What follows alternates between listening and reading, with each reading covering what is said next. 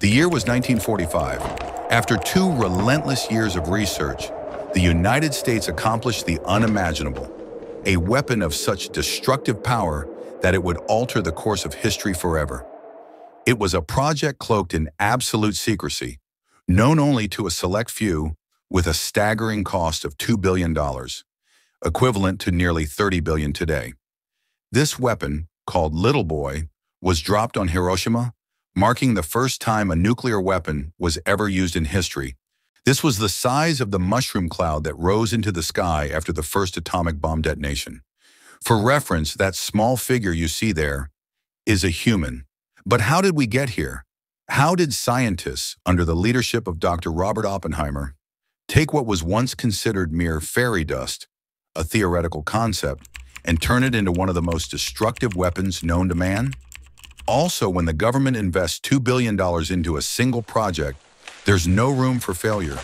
The stakes were impossibly high. These scientists had to make sure the bomb would not just work, but work without a hitch. No last-minute failures, no underwhelming detonations. So how did they do it?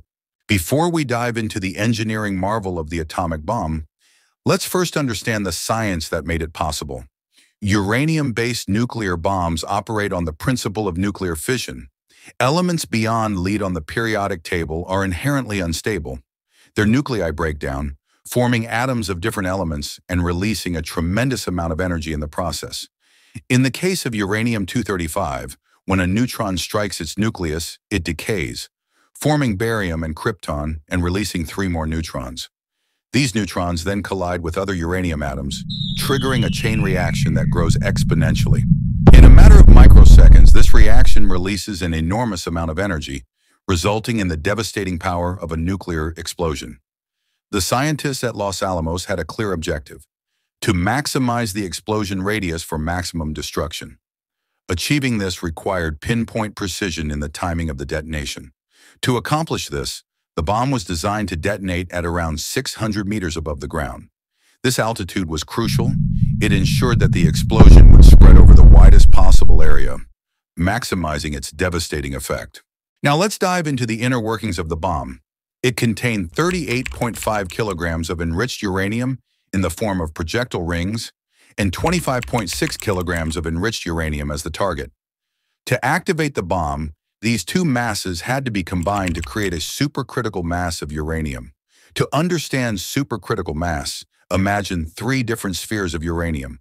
The first, weighing less than 52 kilograms, is subcritical. When bombarded with neutrons, it releases more neutrons, but most escape, so no chain reaction occurs.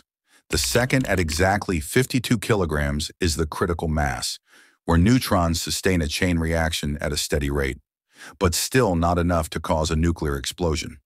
The third sphere, with more than 52 kilograms, is supercritical. Here, the majority of neutrons stay within the sphere, causing the reaction to grow exponentially. By combining the uranium projectile rings and the target rings, the bomb exceeded the critical mass threshold, creating a supercritical mass capable of sustaining a chain reaction. Conventional explosives were used to achieve this combination. These explosives fired the projectile rings down a barrel at 300 meters per second. This high speed was crucial, and we'll discuss why in just a moment. Once the supercritical mass was achieved, a neutron initiator inside the bomb released a burst of neutrons into the supercritical mass, sparking the chain reaction that would lead to the devastating explosion. To ensure the success of the explosion, the projectile target rings needed to be fired at a speed of 300 meters per second. Any slower, and there was a risk that the chain reaction could begin before the rings were fully aligned and inserted. This misalignment could cause the entire bomb setup to blow apart prematurely, resulting in an underwhelming explosion. When a bomb fails to reach its full explosive potential due to a premature reaction, it's referred to as a fizzle. This is how the world's first atomic bomb, Little Boy, operated, marking the beginning of the nuclear era and changing the course of history forever.